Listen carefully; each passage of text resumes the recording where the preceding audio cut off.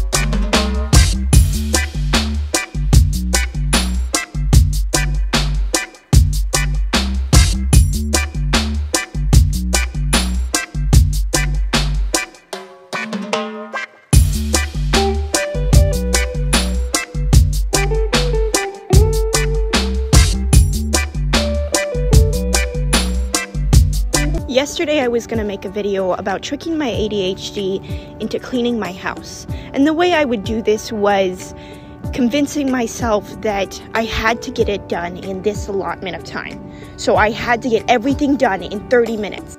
At this point, my brain thinks, okay, it's a game, it's a challenge, and I get to it. But after I finally finished filming and got down to editing, my husband brought in a package that was from one of my fans. Jessica, wherever you are and whoever you are, thank you. She bought half of my Amazon wish list, guys. I was so amazed and awestruck that you even sent one thing that I couldn't edit all night. I mostly just stared at a wall for the rest of the night, trying to understand what happened. I can't wait to use and show you all the things I got, but thank you, Jessica. Thank you. I'd received a lot of comments in my last flat top cleaning video on a how-to. There were people saying that it wasn't dirty enough, or that I was doing the incorrect procedure, or maybe even used Sprite. So I went ahead and did another video here. I made sure that the flat top was kind of dirty. It never really gets that dirty. I don't know. You guys are just kind of using the flat top wrong, I think. But, so again, it's all the same process. The last time I did it, it took me 8 minutes to clean. This time it took me 12. So it really wasn't that big of an inconvenience.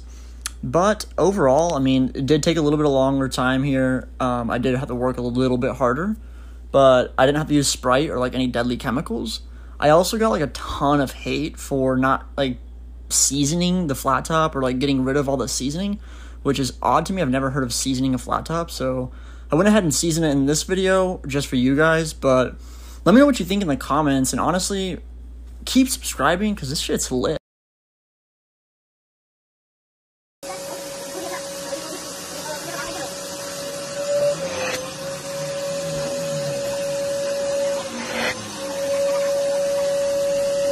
So right now, I'm going to clean all of my keycaps except these two. So we're going to start by taking all of these off of the keyboard. And I'm just going to put all of these keycaps into this bowl.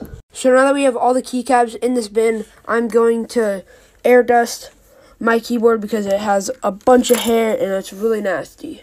So after doing that, it looks pretty clean. Now let's go fill up this bucket with water and some dish soap.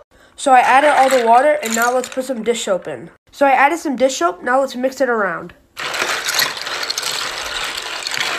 So here's what the water looks like after I scrubbed them around for about a minute or so. Now let's go get a towel and put the keycaps on a towel. But before we do that, we need to drain all the water out. So we drained all the water out, and now I'm just going to scrunch up all the keycaps to get them dry, and then I'm going to let them air dry for about an hour or so. So I'm just walking back to my room to let them air dry for about an hour or so. Come back for part 2.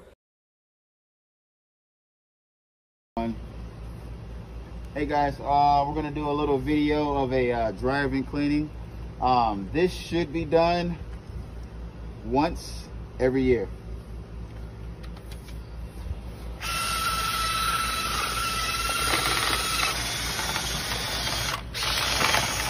This stuff can cause a house fire. As you can see, it's coming out like this because it's never been cleaned out before.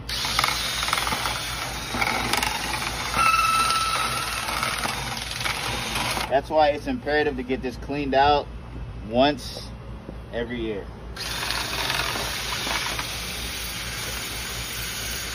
What's that, like 12 months?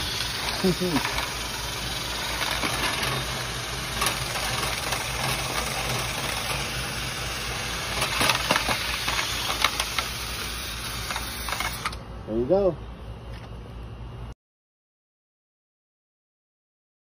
Like this video if you should be doing something else, but instead you're watching TikTok because you downloaded it as a joke and now you addicted.